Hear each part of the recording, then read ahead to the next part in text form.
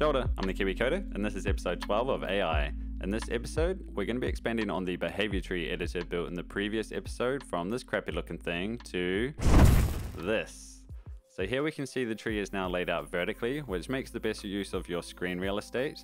The nodes are highlighted indicating which state they're in, so you can see exactly what the behavior tree is executing at runtime. And even at runtime, new nodes can be created and the properties of those nodes can be modified.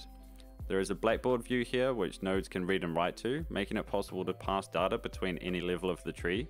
And the node types are actually highlighted, which makes it easy to see the structure of the tree at a glance. When I exit play mode, everything returns back to normal. The entire tree is basically styled using US's Stylesheets and UI Builder, which just makes it incredibly easy to tweak the look and feel of your tree in real time, even at runtime. And each node is represented using a custom UXML document, which makes it easy to just add new fields and labels like this description field that I've added here. So this video is pretty long. I'll split it into chapters again, which you can find links for in the description below. So I think with that, let's just get into it. Thank you to all the Patreon supporters this month. If you are interested in supporting this channel or the project files associated with these videos, then please head over to Patreon and check it out. Cheers. Sweet, so the first thing to do is adding the double click handler to the behavior tree. So if we open up the behavior tree editor script, first thing we need to do is include the Unity editor.callbacks namespace. Now we need to define a new method which returns a bool called onOpenAsset. And this method should take two parameters, one for the instance ID of the asset and the other for the line number, which we can ignore for now. So we need to apply the onOpenAsset attribute to the method. And inside the method, we just check if the selection.activeObject, if it is a behavior tree, then we just call the open window function and we can just return true if we handled the asset, otherwise return false. Sweet, so if we hop back into Unity, now if I close the behavior tree editor window and double click the behavior tree asset, we get the editor window popping up again, which is totally awesome. Sweet. So the next step is going to be laying out this tree vertically rather than horizontally. We can get part of the way there in code by just adjusting the orientation from horizontal to vertical. And what this does is basically changes the orientation in which the edges sort of enter and exit these ports. So rather than horizontally, they will be aligned sort of vertically. Unfortunately, this doesn't change the orientation of the actual nodes themselves though. So I haven't found a way where you can kind of completely do that from code.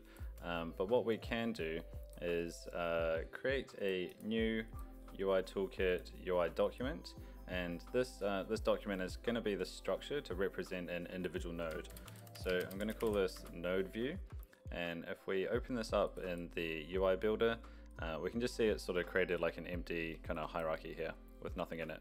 So first of all, we need to get all of these elements from a node into our custom XML.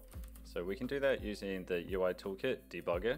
And if I dock this down here, select pick element and then pick one of these, we can see the entire structure of a node view. And one method would be just to kind of copy all of these elements and just create it manually in the hierarchy here. But a faster method is with the node view selected, we can open the UXML dump thing here and copy all of this and then paste it into our node view file that we just created. So if I open this up in Visual Studio and just paste over the top like that, now I can get rid of these ports because they are added dynamically at runtime, so we don't want them to be statically defined here. And also this node view container, this outer container, we don't need that. So to link this XML to our node view class, what we can do is call the second constructor on the GraphView node class, which takes a path to a UI file. So to call that, inside the constructor, we can just call it via the base, and here we just pass the asset slash data builder, slash UI builder slash node view dot UXML. So pass the path to the file that we just created.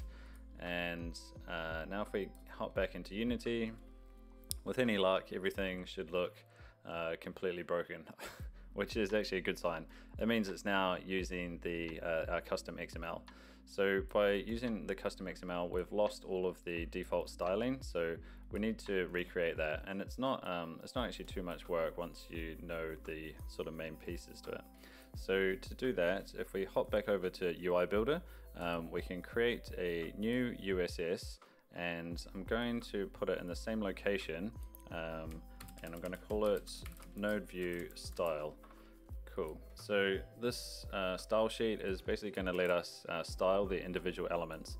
So just quickly looking at the actual XML that we imported before, we've now got a bunch of new nodes. So the node border is the main container for the node with the background and stuff, and the selection border is the blue outline that would appear when you hover over a node.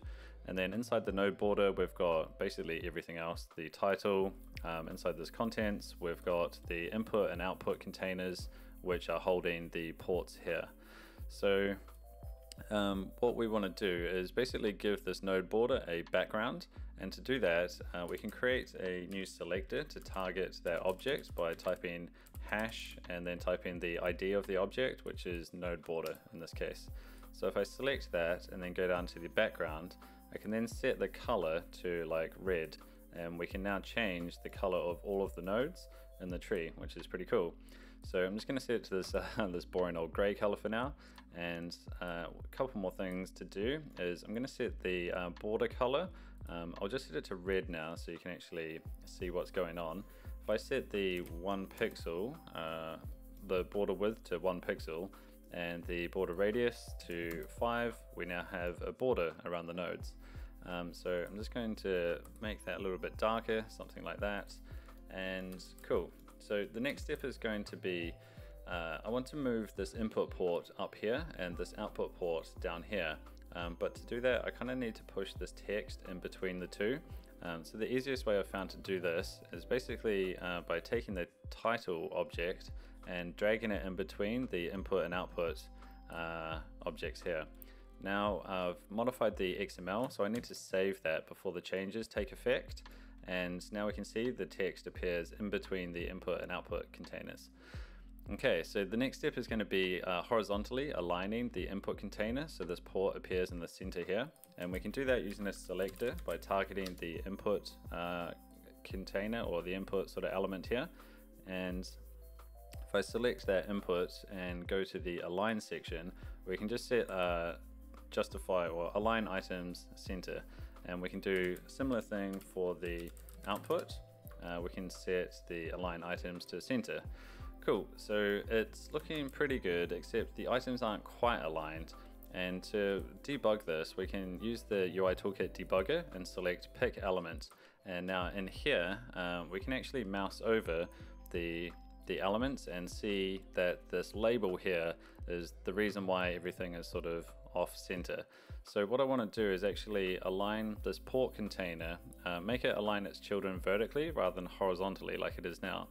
This port is actually added dynamically at runtime, so I haven't figured out a way to do this directly from USS, but it's easy enough to do in code. So where we create the input port, I can just set the input style.flexDirection equal to flexDirection.column. And similarly for the output port, I can just set the flex direction to column reverse. Cool, so hopping back into Unity, we should now see these ports aligning over each other perfectly. Nice. Okay, so the next thing to do is adding back in that blue selection outline that we had before. I'm just going to move these nodes down because just to make it look a little bit better. Cool. Sweet. So in UI Builder, just to remind you, this selection border is the border for the nodes. So we can target that and adjust its styling by creating a new selector, just starting with hash, so we can target it by ID. And here, I'm just going to set the border color to like some blue color here, and also set the width so we can see it to 1 pixel. Cool. So this node view object here is aligning its children top to bottom, which is why you see the main container here and then the border appearing underneath. So to get it to actually appear around the entire thing, there's a trick that you can do, in CSS where we set the position to absolute and then set the left, top, right and bottom all to 0, and that will basically make it wrap around the parent object. So now we can set a border radius of say like 5 pixels, and we've got a nice looking border. Cool, so I don't actually want the border to appear by default, so I'm going to set the width to 0 pixels. And now I only want it to appear when this is in a hovered state. So we can use a new selector and type in hover, and using this angle bracket just means select the direct descendant. So in this case the node view will have the hover state, and we want to set the selection border child. So that's what this is basically doing. Now we just type out the selection border, the name of the child, and now we can adjust the hover state for the selection border object. So in this case I want to set the pixel width of the border to 1 pixel. Now when I mouse over the object, the selection border appears, and when my mouse leaves, it disappears. But I want the border to stay when the object is selected. So we can do a similar thing, but this time we'll use the selected state and adjust the selection border, set the width, the border width to 1 pixel, and now if I select the object, the border stays, which is pretty cool. So there's one more fancy thing that we can do, and here we can, if we're hovering over a selected selection border, then we can adjust the selection border's width to 2 pixels. Cool. So now if I select this element, when I hover over a selected element, the border width changes from 1 pixel to 2 pixels, which is looking pretty cool. Nice. Okay, so the next thing I want to do is actually just adjust the width of these nodes so they're all kind of the same size. I think this will make it align better rather than having these kind of weird kinks in the edges here. So to do that, if we just click one of these, we can see that the node view has a bunch of classes associated with it, and you can address these classes using the dot notation. So I'm going to use the dot node in this scenario. So here I'm just going to type dot node, and then this is going to let me change the properties of all of the nodes. So what I want to do is inside the size, it's just set the minimum width to 150, and now all of the nodes have got 150 width, which in my opinion, I think it looks a little bit nicer having everything the same size. And the alignment isn't quite working, and I'm not 100% sure why, but to fix it, all we need to do is set the margin to 0, and now things will align a bit nicer, which I think looks pretty cool. Sweet. So the next thing I want to do is, there's one thing I actually forgot, and on the selection border, because it's wrapping this entire object now, it's actually blocked the input, and we can no longer sort of drag out of here. It doesn't let us. So the reason for that is the selection border, we need to just disable picking, and we can set that to ignore here. So again, I've changed the XML, so if I just save that, we can now see the input is working again, and I can connect these nodes up. Cool. Okay, so the next thing I want to do is just add like a little description beneath the title text here. So if I drag this up a little bit and go down to the controls, I can then add a label underneath the title here. So if I just drag this in and set this to description, and I'll just give it some text like this is a description. Cool. So if I hit save, now all of these nodes should have this this description text. So I kind of want to make the title look a little bit different. So I'm going to target this title label here using the new selector, and I'm going to set the if I go down to the text section, I can set it to bold and just increase the font size a little bit. And then similarly for the description, I can then just decrease the font size down to something like 10. Cool, I think that looks pretty cool. There's a couple more things that I want to do, and just drag this divider beneath this description object here, and now I can actually target this divider and set the minimum pixel height for the divider to 1 pixel, and then set the background color to just some kind of gray color here. Cool. I think I just need to save that. Yeah. So now we have these kind of lines appearing above and below the text, which in my opinion looks quite cool. Sweet, so now it's time to add some kind of coloring to these, and I want to color the nodes based on which type they are. So we have the sequencer nodes, which are all composites. So I'm actually just going to create a decorator node in here just for a little bit of variance, and add this in, and I can only connect one of them up. Well, that'll do for now. So yeah, we have the root node type, the decorator node, the composite node, and these are all action nodes. So what we can do is basically add classes, kind of similar to the node class. We can add custom classes from code and then use those classes to create selectors and style them in the style sheet.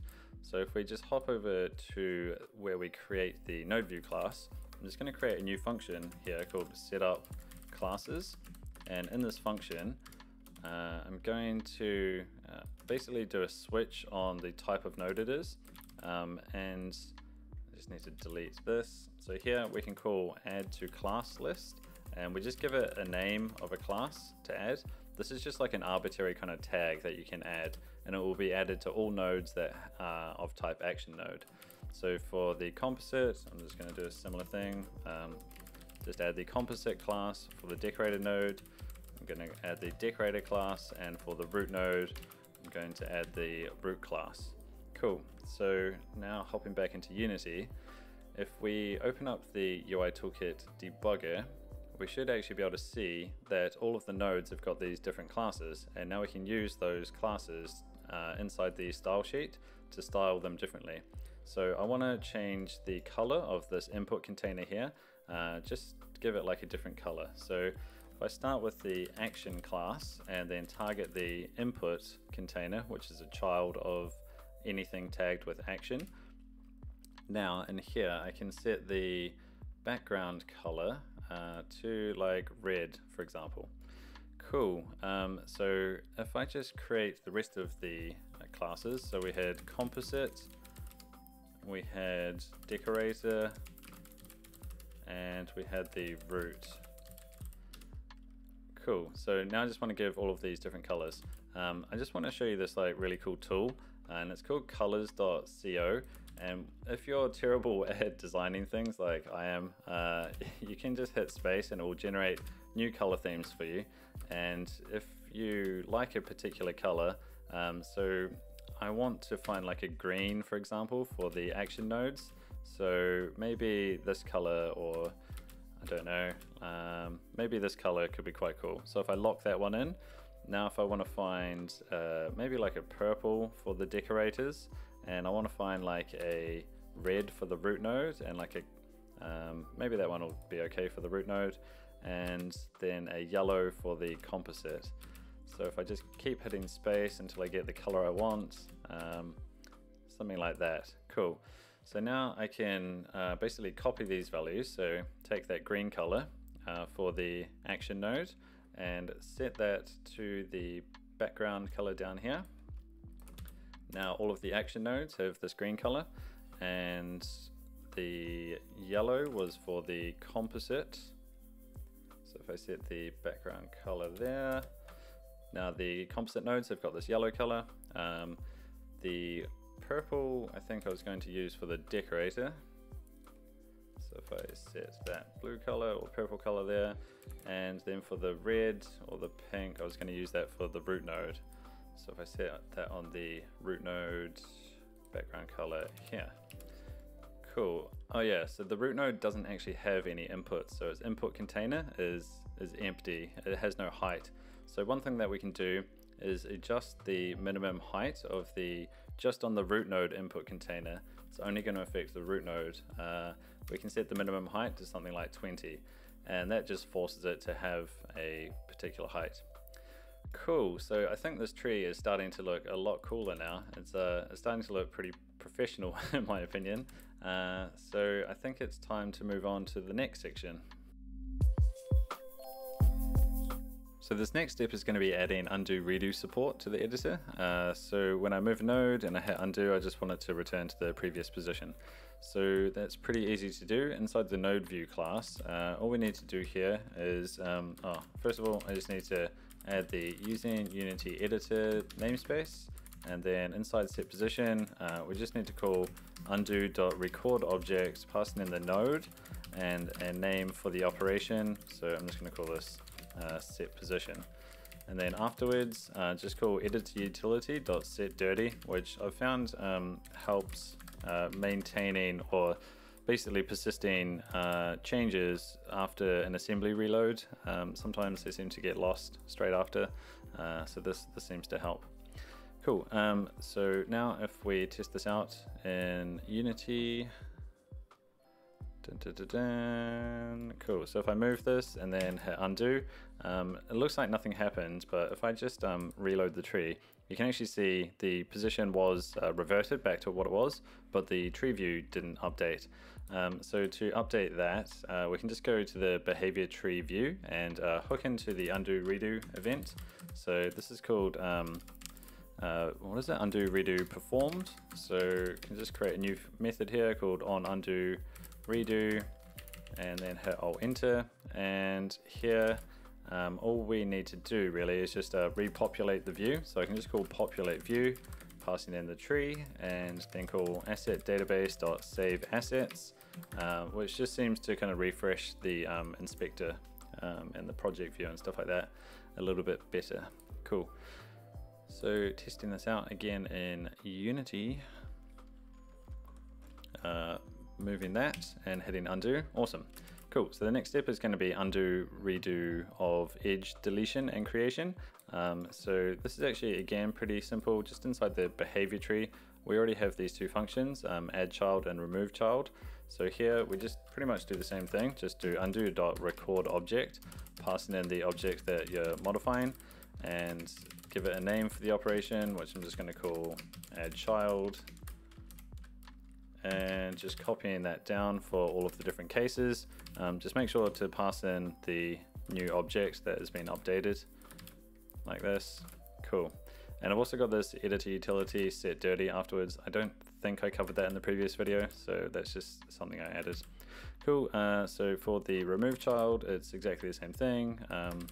Just going to call that operation remove child, passing in the decorator.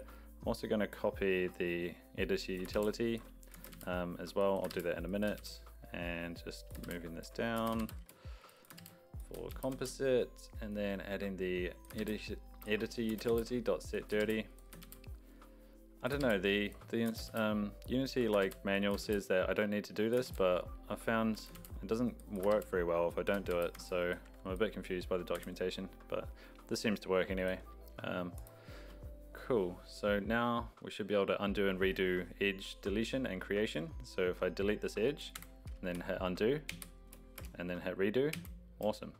And if I create an edge, so dragging like this one over here, like this, and now hit undo, awesome, and it recreated that one, and redo, cool, sweet. That is looking good. Okay, so for node deletion and creation, it's pretty much the same thing.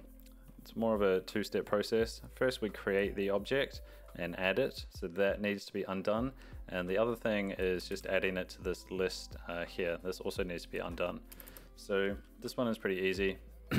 It's just using the same method, undo record object, passing in the object that we're modifying. So in this case, it's the behavior tree itself. So we can just pass in this because nodes is a property of the behavior tree. And then for the add object to asset, here we need to do something slightly different and do record created, register created object undo, passing in the node, and I'm just going to update this to be create node, and yeah, just change the string to be create node. Cool. Okay, so for the delete node, it's pretty much, yeah, the same again. So for where we modify the list, we just need to record a delete operation. And then for the remove object from asset, I've found replacing that with undo.destroy object immediate this seems to work. So yeah, that seems to be the replacement.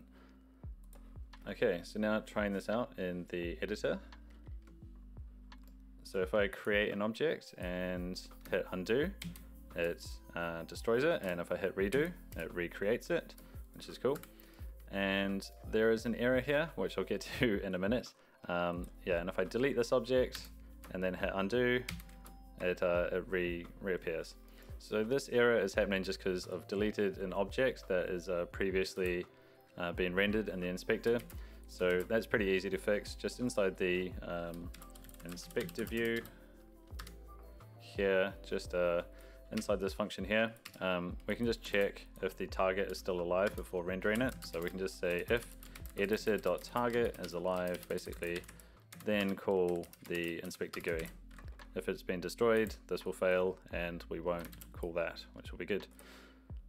So just one final test. So if I delete this, let me just clear these errors. Yeah, so if I delete this, undo, redo, awesome. It's all looking good. Okay, so that's pretty much it for undo, redo. Okay, so the next section is going to be adding runtime editing of this behavior tree. So the first thing to do is, currently we're only showing a behavior tree when we select a behavior tree asset. I want to change that, so when we select a game object that has a behavior tree runner component, it displays the asset that runner component is pointing to. So just switching over to the behavior tree editor. Where is it? Oh man, I've got so many files. Okay, this guy here. So here we just check if we have no trees, like if there was no tree selected, then we just want to check if the selection.active game object is not null, then we want to try and get the behavior tree runner component from it. So I'm just going to copy this and just call get component behavior tree runner. Dun, dun, dun. Nice. So now I just want to check, or basically, yeah, just check if there was a runner component on that game object, then just set the tree equal to the runner component tree. Nice. So in the normal world, this would work, except I put this this check in, which actually screws it up in this case, because the asset is a cloned asset and it's not, you can't open it in the editor and stuff and whatever. So what we need to do is just check if the application is playing, then we pretty much just ignore that check. So we can just remove this check while the application is sort of playing. And if we're in the editor, then we just want to be extra safe and do that check. Cool. So that's good. So that should pretty much work, except there is a problem. Of course there's a problem. There's always problems. That is literally the life of a programmer, just problems all day, all night. So we have this root node and it's cloned and the tree is cloned, except we can't see these cloned nodes in here. It's still displaying all of the old stuff, and that is because I screwed up the behavior tree clone function in the previous video. Where is it? So the behavior tree view, I'm not finding my files. Behavior tree, this guy here. So the clone function here, this is basically, it's assigning the root node, but I forgot to clone this list of nodes here for the cloned tree. So we actually need to create a new list here and go equals new list of nodes. And here I'm going to create a new function called traverse. And this is going to do a depth first traversal starting from a root node and taking in an action which takes a node as a parameter, and this is just like a visitor function to basically apply to each node of the tree. So actually I'll just call this node because it's probably not the root node most of the time. So here we just check if we have a node, then we just invoke the visitor function, passing in the node, and then we get the children of that node, just calling our getChildren function. And now we just go children.forEach node in the tree. Then we call traverse, basically recursively call traverse, passing in the visitor function and bailing out. And that is literally a depth first traversal done in 3 lines of code. Oh my god, bring it on, interviews. Okay, so now we go nodes.forEach, and no, so what do we do now? So now we want to traverse the tree starting from the root node, and passing in a new fancy function called, what is it called? It's called, well, this one is going to just go tree.nodes.add each node into that list. So we basically fill that list with each node of the new tree, starting from the new tree's root node. Cool, so that pretty much works. And now if we go back into here and hit the play mode and check it all out, so if I double click this cloned tree, yeah, we can now see all of the cloned objects in here, which is totally awesome. Sweet, so next thing to do, when I come out of play mode, it's still showing the runtime tree, and if I was to touch this at this point, I think the entire world would fall down. So what we need to do is refresh the selection each time we enter and exit play mode. So for that we can hook into the on enable and the on disable events, and here we just call application is, what is it? It's called like application play mode state changed. And here, play mode state changed, we just create a new function, I'll enter that function, and we do the old unsubscribe, resubscribe trick here, because that's what the forums on Unity told me to do, so that's the way that you should do it, I think. It works pretty solidly. Just kind of make sure that you don't have double subscriptions and you're always unsubscribed at the right time, etc. So this parameter that gets passed in has 4 different options, so we can do a switch on the obj thing, which is just like the state of the editor basically, and I'll enter to fill out those cases, and all I want to do is just call on selection change when we have entered edit mode, and also when we have entered play mode, call on selection change. Sweet, so now all of this should work absolutely flawlessly, apart from all of the other bugs that I still have to fix. But if I hit play, oh no, it didn't work. Yeah, sweet. So now we have the clone version, and if I unselect, awesome, it goes back to the boom, boom, boom. Yeah, cool. So we now have an actual runtime version of the tree, which we can kind of edit and stuff. So if I dock the console down here, you can see all the messages printing out. 1, 2, 3, 1, 2, 3, 1, 2, 3. So if I change this to like Billy Bob Jones, now we have Billy Bob Jones 2-3, Billy Bob Jones 2-3. Amazing, which is totally cool. So that works for simple things, but if I create a node, everything crashes, and yeah, again, the world falls over. So basically we can't do this add object to asset inside the create node of the behavior tree because it's just not allowed, so don't do it. So basically just check if the application is playing, if it's not playing, if we're in editor mode, then we're allowed to do it and it's safe. Okay, cool. So that's the solution to that one. There is another smaller issue, which is kind of quite a cool issue actually. If we push play mode and we have 1, 2, 3, 1, 2, 3, 1, 2, 3, if I reorder these nodes, I actually want them to print in a different order, because now we have 2 on the left, we have 1 in the middle and 3 on the right. So I actually want to sort these children based on their horizontal position. So what we can do for that is inside the node view, we can create a new function here called sort children. And here, what we want to do is basically sort the children. So it's only worth sorting the children if we're a composite node. So first just check that.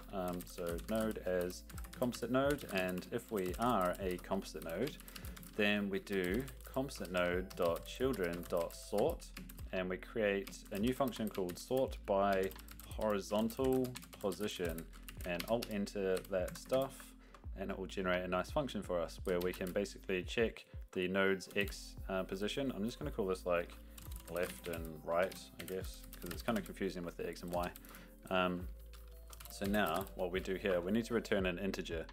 So we first just check if the node's X position is less than the node's right X position, then return -1, otherwise return 1.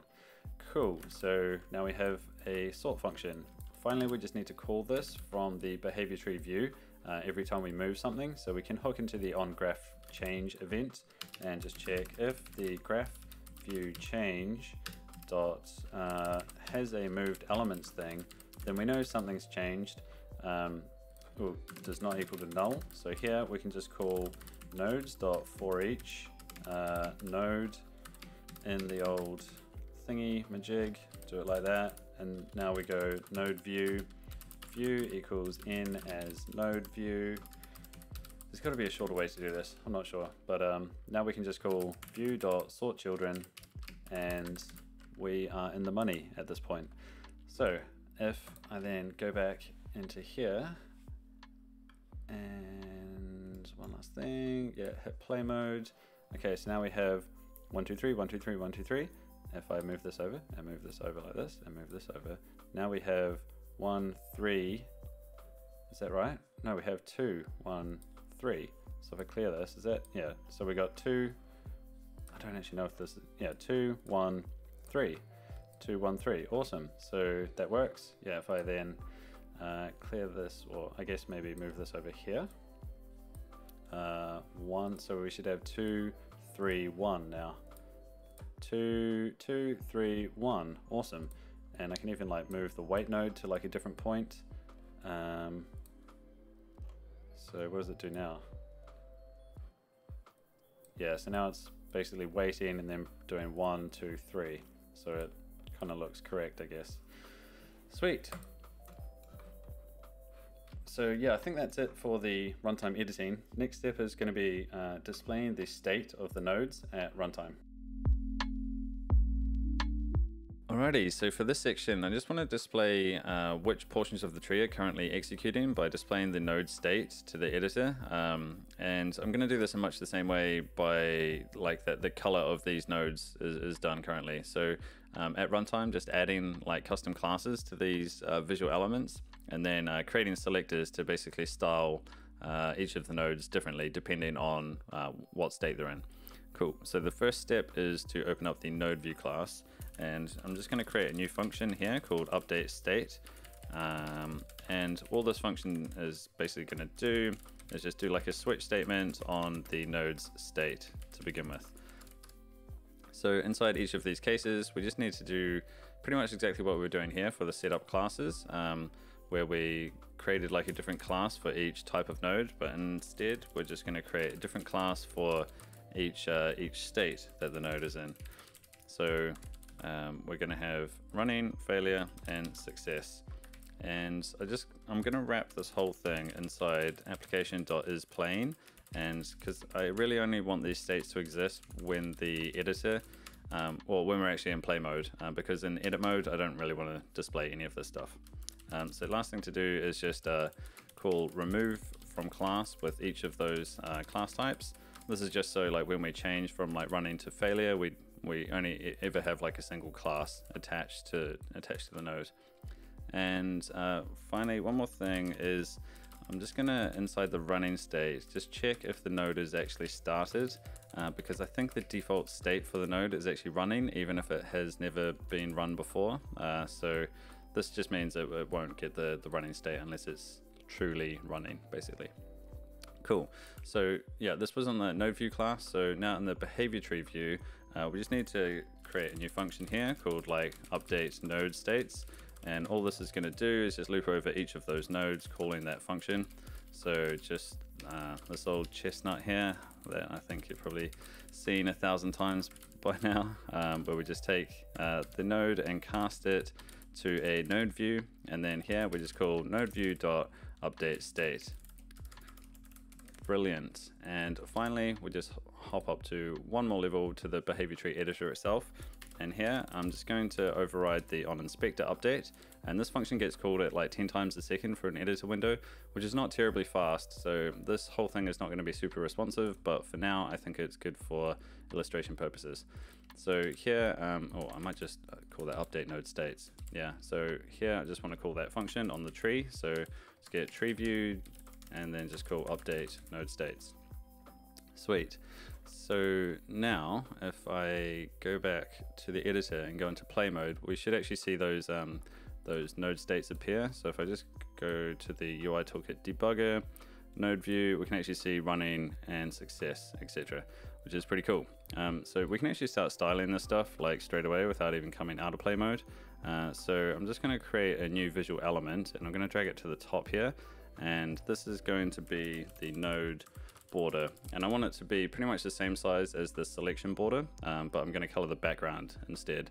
So, oh, not node border, I'm going to call this node state. Cool. So for this one, I just want to create like some default styling. So I'll just start by targeting the node state like this, and here just needs to do a few things. Just set the position to absolute, set all these to 0. I can just set the background to like something so you can see it to start with. Cool, we can already see that's looking okay, and then I'll set the border radius to like 5. Sweet, and I'll just unset that for now because I want the default state to be off basically. Now creating some new selectors, one for the running state for the node. This one I'm just going to set the color to like yellow. I think looks cool. Awesome, and we can already start to see that this sort of portion of the tree is currently executing.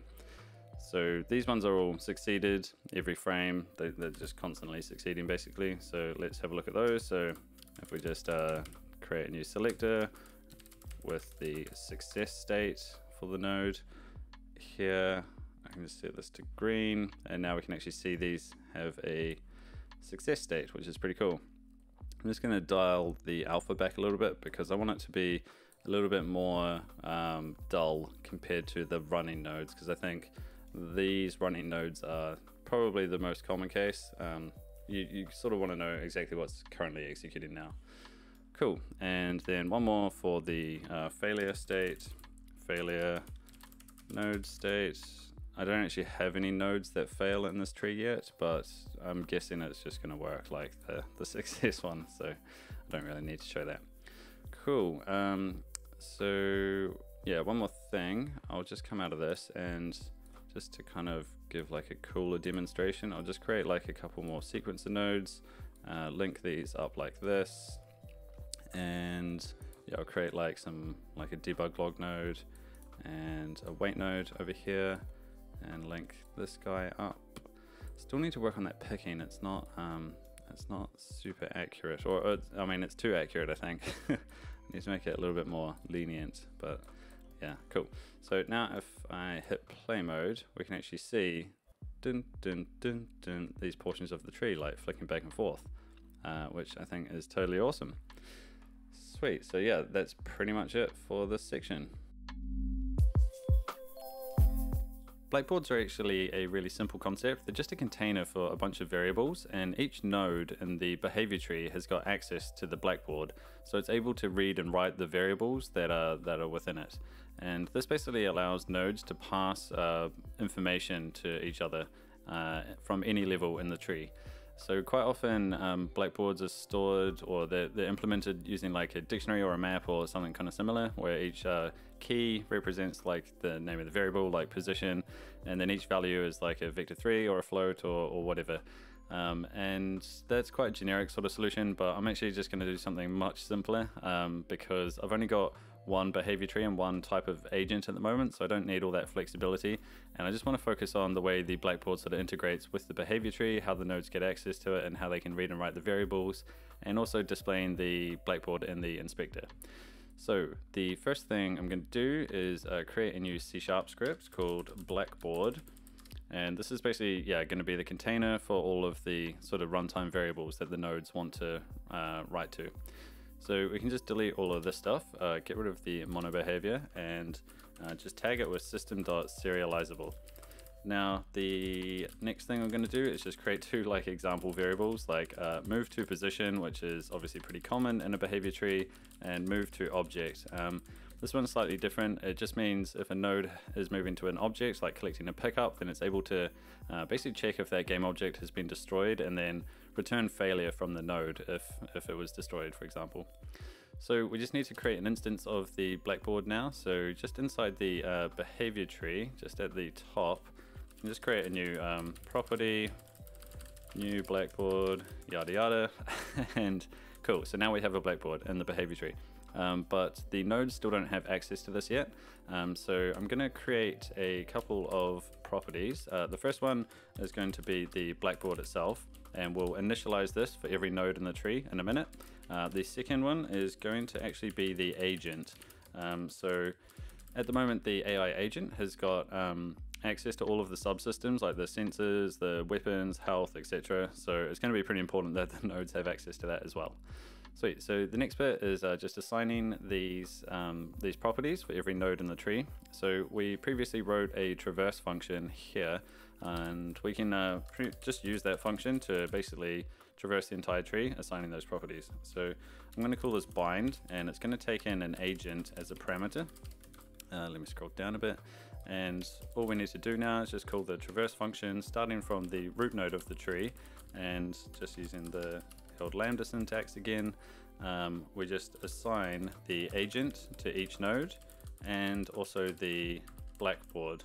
Whoops, this microphone keeps getting in the way. I need to do something about that. Cool, so yeah, that's it for the binding part. Now finally we just need to call this, and we'll call this from the behavior tree runner component, and here we can just call tree.bind, passing in the agent. So we can just get the agent as a component because it will be on the same game object as this component here. Sweet. So that's pretty much it for the Blackboard. Yeah, you can just add all of your own properties in here, whatever makes sense, like number of times that agents died, or just, yeah, like whatever kind of makes sense, you can just add into here. So how to read and write the variables from the, like every node basically inherits from nodes, so they have access to those two properties I just created. So for example, if we just wanted to read like the Blackboard move to position, we can just do it like that, Blackboard. And yeah, similarly, if you wanted to write to it, you just write to it basically. Sweet. Okay, cool. So yeah, that's pretty much it for the backend kind of part of it. Pretty simple at the moment. So the next step is just to basically render the Blackboard property of the behavior tree down here in the inspector. So I'm going to open up the behavior tree editor in UI Builder, and first thing I'm going to do, well, what I want to do is create a 2-pane split view, just a vertical one this time. But before I do that, I just need to basically encapsulate these two objects in a container, because the split view has got to have exactly 2 children. So I just need to create a top level container. So this is just going to be called inspector container, and then what we can do is just drag in a split view into the left panel of the parent split view, drag in the inspector container to the split view, and now I can create another container, drag that into the split view as well, and this time I'm going to call this Blackboard container. Don't even know if I spelled that right, I can't see. Yeah, that looks right. Cool. And now for the split view, we just set the orientation to vertical, and we can now change the sort of the split position. Okay, so I'm just going to drag a label into the Blackboard container, and I'll give it the same background color as this guy here. And I really wanted to actually render the Blackboard property. I really wanted to use this property field, but it's causing me some headaches. So instead I've had to use the IamGUI container, which is another cool sort of widget that comes with UI Builder. So this just lets you execute like your standard editor GUI container, editor GUI layout logic, stuff like that.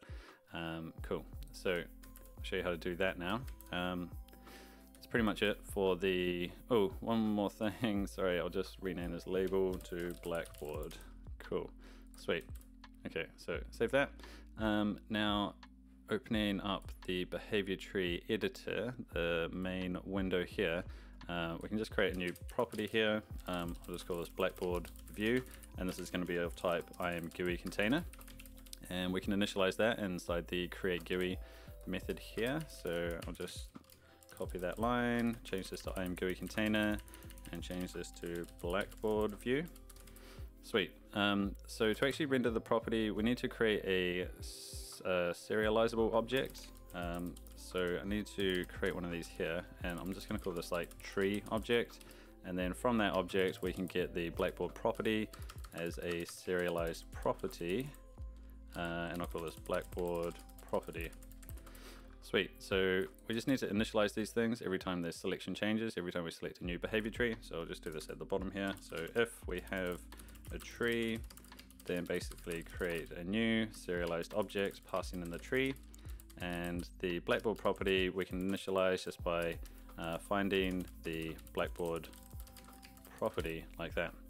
Sweet. Okay, so the last step is this Blackboard view is an IAmGUI container, and it has a property on it called onGUIHandler. So this again is a Lambda function. So we can create a Lambda, and now inside here we can just execute whatever like editor GUI layout logic that we want to. So I'm just going to create a property field using the Blackboard property. We also need to, from the tree object, we just need to update that first, just in case there's been any changes in code. So have that reflected before we render the UI. And then finally, we can just call tree objects dot apply modified properties, which will apply any changes we make in the UI back to the serialized object.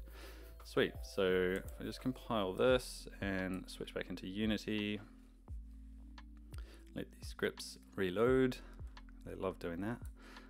The behavior tree editor. So now if I select this, we can see the Blackboard appears here, and I think I forgot to save the XML before. But yeah, what is this complaining about? I don't know. Let me just clear that out. I think that was some intermediate problem. Sweet. Cool. So now if I set this to like 1, 2, 3 and hit play, we can see that X value going up. All of the debug log nodes are just incrementing this X value here.